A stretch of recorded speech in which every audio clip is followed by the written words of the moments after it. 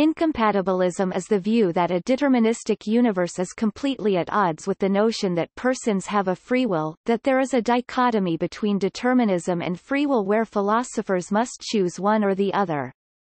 This view is pursued in at least three ways. Libertarians deny that the universe is deterministic, the hard determinists deny that any free will exists, and pessimistic incompatibilists, hard indeterminists, deny both that the universe is determined and that free will exists. Incompatibilism is contrasted with compatibilism, which rejects the determinism-free will dichotomy.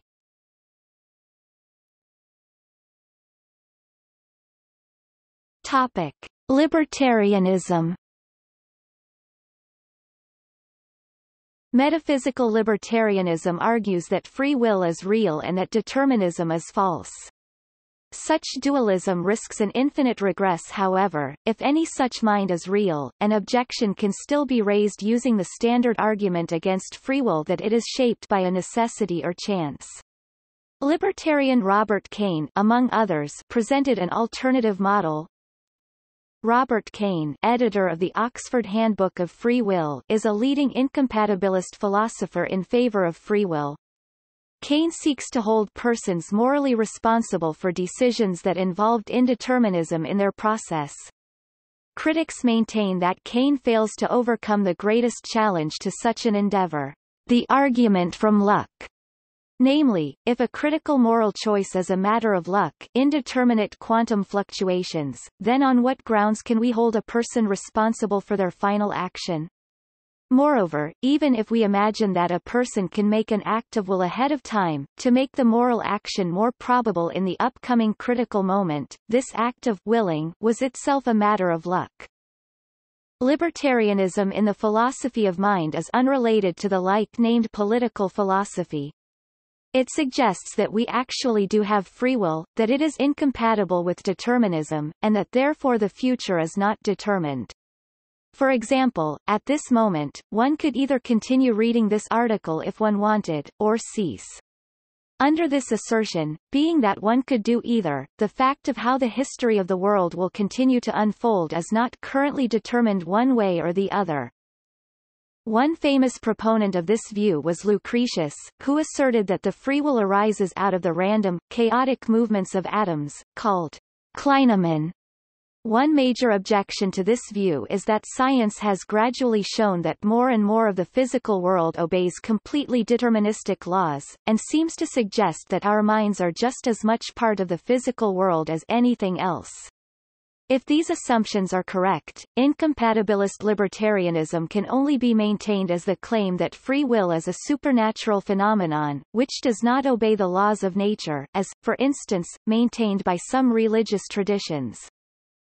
However, many libertarian viewpoints now rely upon an indeterministic view of the physical universe, under the assumption that the idea of a deterministic clockwork universe has become outdated since the advent of quantum mechanics.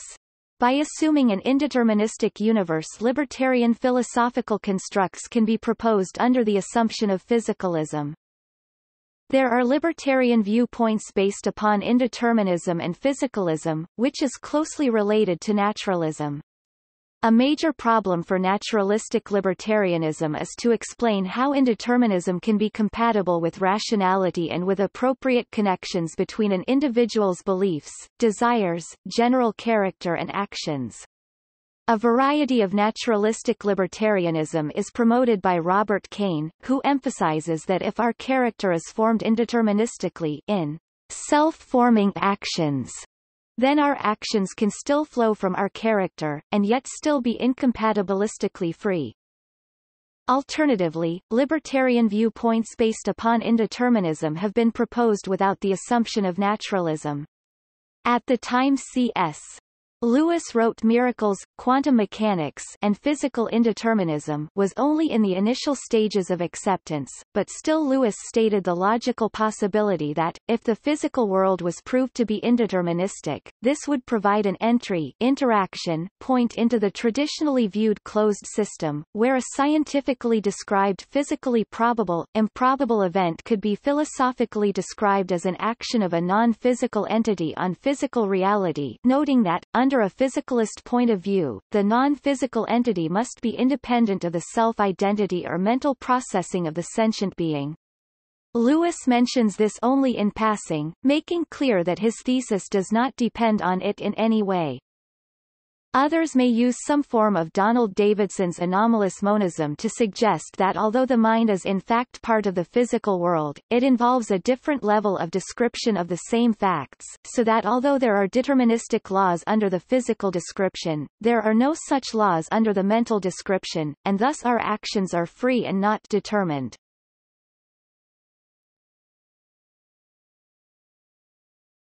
Topic: Hard determinism. Those who reject free will and accept determinism are variously known as hard determinists, hard incompatibilists, free will skeptics, illusionists, or impossibilists. They believe that there is no free will and that any sense of the contrary is an illusion. Of course, hard determinists do not deny that one has desires, but say that these desires are causally determined by an unbroken chain of prior occurrences. According to this philosophy, no wholly random, spontaneous, mysterious, or miraculous events occur. Determinists sometimes assert that it is stubborn to resist scientifically motivated determinism on purely intuitive grounds about one's own sense of freedom. They reason that the history of the development of science suggests that determinism is the logical method in which reality works. William James said that philosophers and scientists have an antipathy to chance, absolute chance, a possible implication of quantum mechanics, and the indeterminacy principle, implies a lack of causality. This possibility often disturbs those who assume there must be a causal and lawful explanation for all events.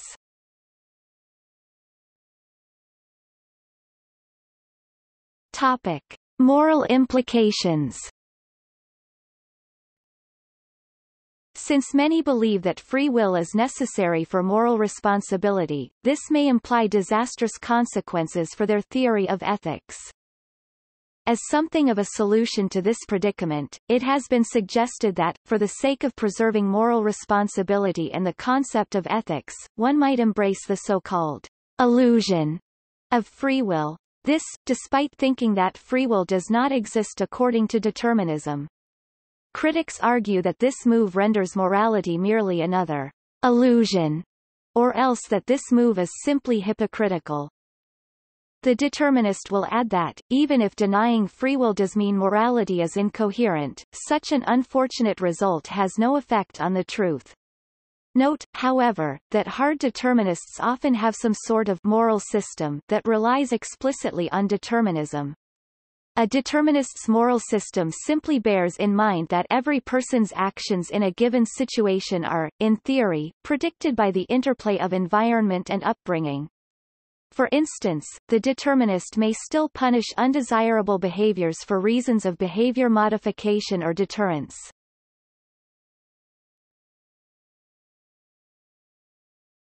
Topic: Hard incompatibilism. Hard incompatibilism, like hard determinism, is a type of skepticism about free will. Hard incompatibilism is a term coined by Dirk Pereboom to designate the view that both determinism and indeterminism are incompatible with having free will and moral responsibility. Like the hard determinist, the hard incompatibilist holds that if determinism were true, our having free will would be ruled out. But Pereboom argues in addition that if our decisions were indeterministic events, free will would also be precluded.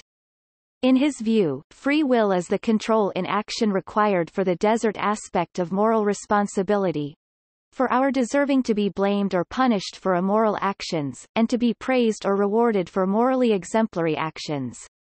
He contends that if our decisions were indeterministic events, their occurrence would not be in the control of the agent in the way required for such attributions of desert. The possibility for free will that remains is libertarian agent causation, according to which agents as substances, thus not merely as having a role in events, can cause actions without being causally determined to do so. Paraboom argues that for empirical reasons it is unlikely that we are agent causes of this sort, and that as a result, it is likely that we lack free will.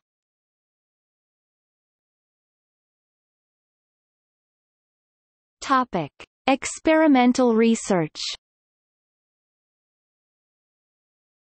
In recent years, researchers in the field of experimental philosophy have been working on determining whether ordinary people, who aren't experts in this field, naturally have compatibilist or incompatibilist intuitions about determinism and moral responsibility. Some experimental work has even conducted cross-cultural studies.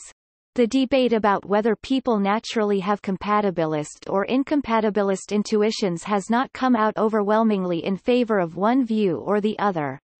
Still, there has been some evidence that people can naturally hold both views. For instance, when people are presented with abstract cases which ask if a person could be morally responsible for an immoral act when they could not have done otherwise, people tend to say no, or give incompatibilist answers, but when presented with a specific immoral act that a specific person committed, people tend to say that that person is morally responsible for their actions, even if they were determined, that is, people also give compatibilist answers.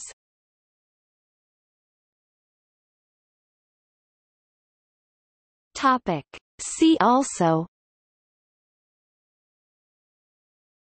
Daniel Dennett's freedom evolves, Daniel Dennett's elbow room, Frankfurt cases, indeterminism, Lucretius's On the Nature of Things, Molinism, philosophical zombie, Tychism.